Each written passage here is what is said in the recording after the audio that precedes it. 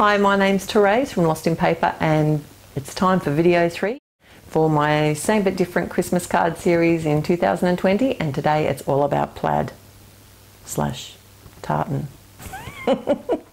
We call it tartan. I used to do Highland Dancing when I was a wee girl, and I used to have some beautiful tartans that my mother made. The skirts and stuff, you know, that I can't remember what it's called now. I did it for like 8 years. Sash, that's right, I had a sash. I even had one of those things on my hat, brooch. I had a brooch. Anyway, I've got 6 cards to share with you today, and we're going to be having lots of fun with plaid / tartan.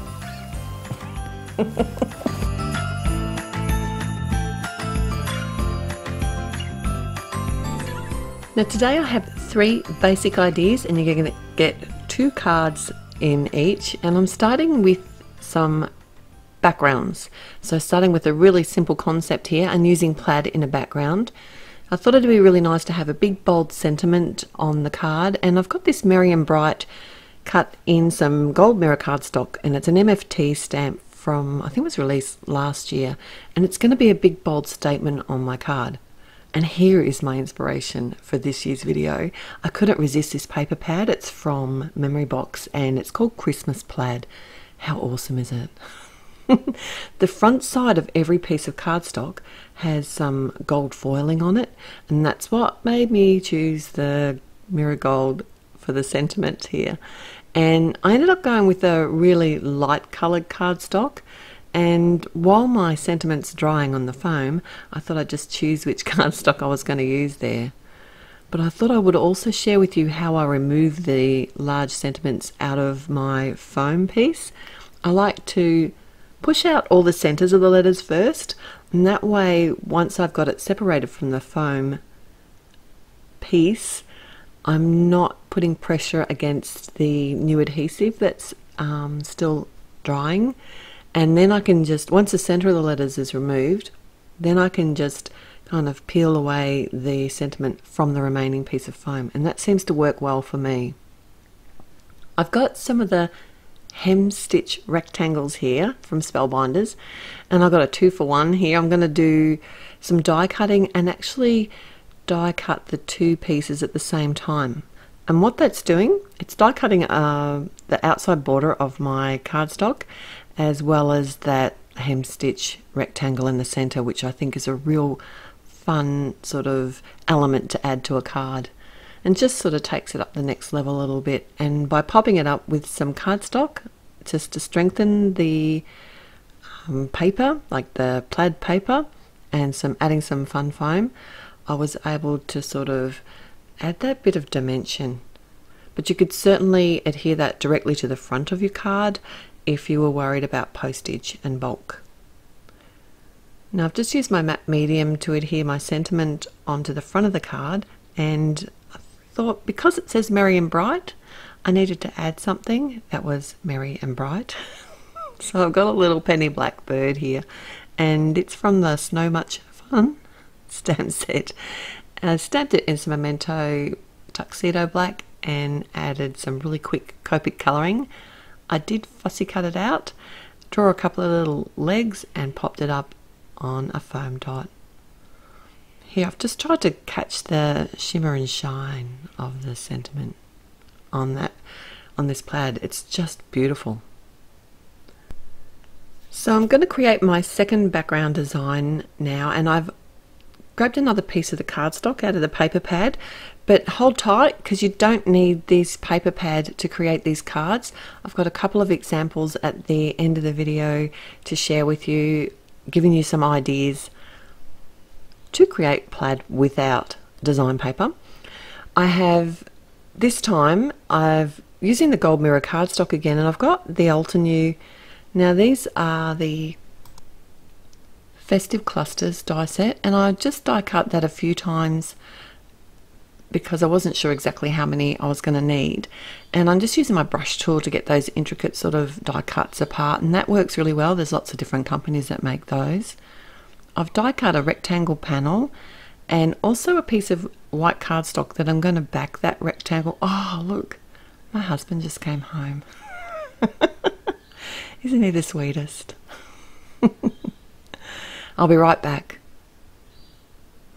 I did have to put them in some water. Anyway, I have just strengthened that piece of design paper with that other die cut rectangle of cardstock, and then I'm simply adhering the gold portions. This is another really simple card. I've got my chisel pen. I'm finding this works really well, adhering paper to paper.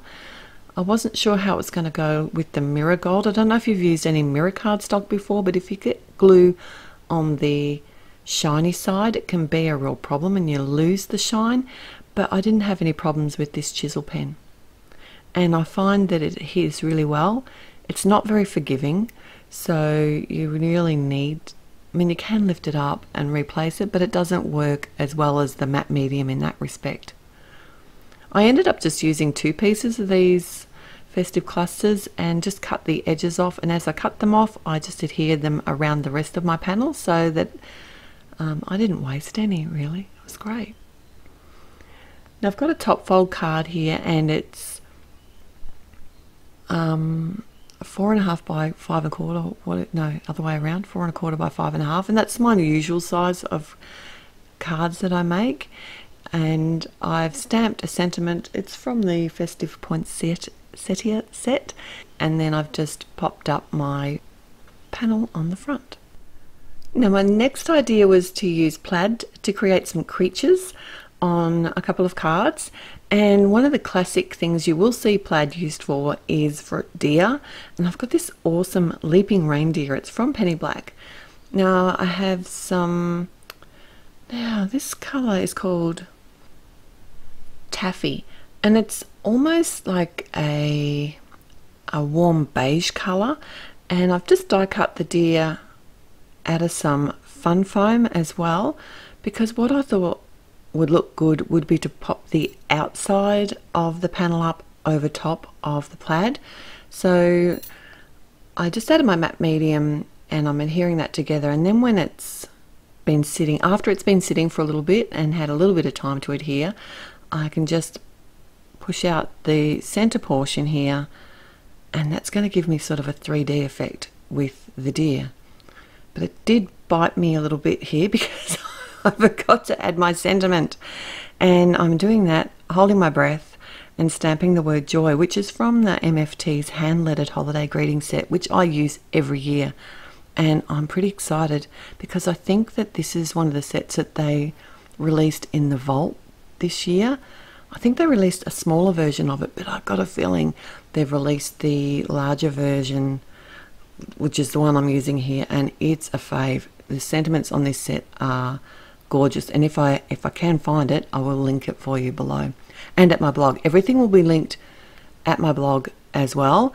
I can't fit everything on the YouTube description, so if anything's missing from that list of products, head through the link in the description below to my blog, and of course you can send me a question at any time if you can't find something, or you've got a question about what I've been creating. I'll try and get back to you as soon as I can. My second creature I'm going to make is a bird, and this is almost Harper-esque. I've kind of had that vibe happening. So Charlie Harper, I don't know if you're aware of him. He is an illustrator and has a really unique style, and I thought this plaid bird kind of, I don't know, you might disagree. But anyway, I did some die cutting with some circles to create my base of my bird. I did have to support it on some cardstock because I wanted to pop it up again. But obviously any of these cards you can recreate and not use the dimension if you do want like a flat version. If you don't want the bulk to post your cards, then just simply adhere it straight to the card front. It's a 4 1/4 square side folding card, this one, and a really simple way to create a creature. You don't need any specific dies. It's not a bird die that I'm using. I've used a heart die to create the wing, the center of a tag to create the eye, and I just cut a triangle for the beak. and drew some legs with a Copic multiliner. Really simple to do. And I did look up the difference between plaid and tartan, because you know that you're special to me and I needed to tell you. But plaids are basically any crisscross patterns of 2 or more colours, and tartans are plaids with a name to identify a community. And now that I've seen that, I do actually remember that my kilts that my mother made for me did have names, and we used to actually order the fabric, if we couldn't get the one we want, from Scotland by name. Okay, so I did promise you a couple of other ways to create these without using that awesome paper pad from Memory Box, and that is to stamp your own pattern, plaid or tartan.